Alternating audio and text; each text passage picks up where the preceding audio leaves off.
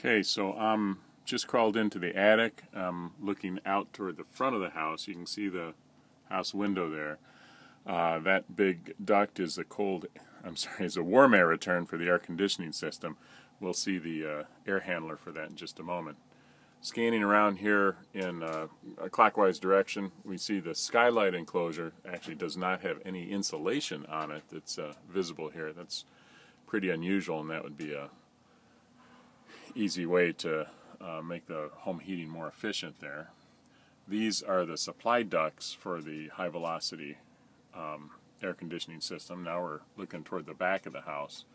The sheathing looks to be generally in good shape from what Richard can see, but he does report the shingles are pretty old.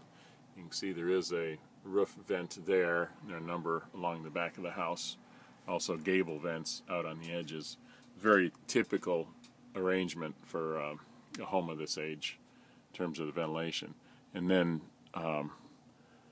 here we have the air handler for the air conditioning system. And there is some concern down here in terms of corrosion at the bottom there, the drip pan. That's of course where the condensate happens when the air conditioner is functioning. And looking out above. So pretty straightforward up here, just not like your average attic.